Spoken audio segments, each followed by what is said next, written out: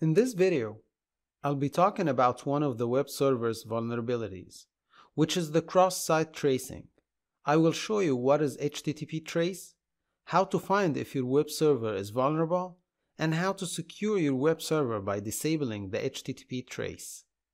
If you are not yet subscribed, please subscribe now for free tutorials and computer-related tips. And now, let us get started. If your web server has HTTP trace enabled, this is going to put it in a risk of a cross-site tracing and a use of a cross-site scripting. So what is trace? This method simply echoes back the client whatever string has been sent to the server and is used mainly for debugging purposes.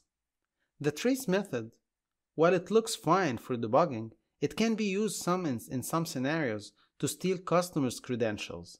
It allows the client to see what's being received at the other end of the request. And this kind of attack method was first discovered in 2003. So first let us find if your web server is vulnerable or not. For that we can use curl -k to perform insecure connection and -X to use a specific proxy, and I'll be using trace for that to check it.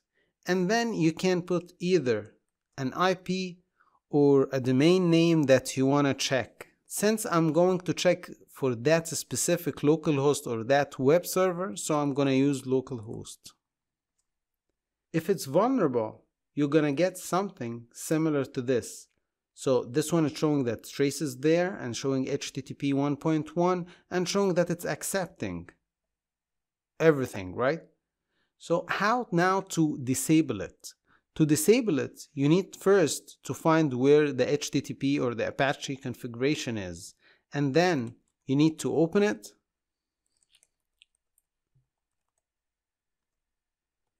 and you need to add or modify the trace enable.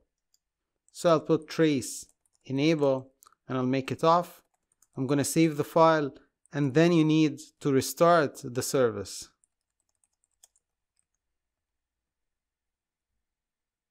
Now if we run again the curl, it's going to give you like the method is not allowed. So in this video, we went through what HTTP trace is and how to disable it. Until we meet again, bye.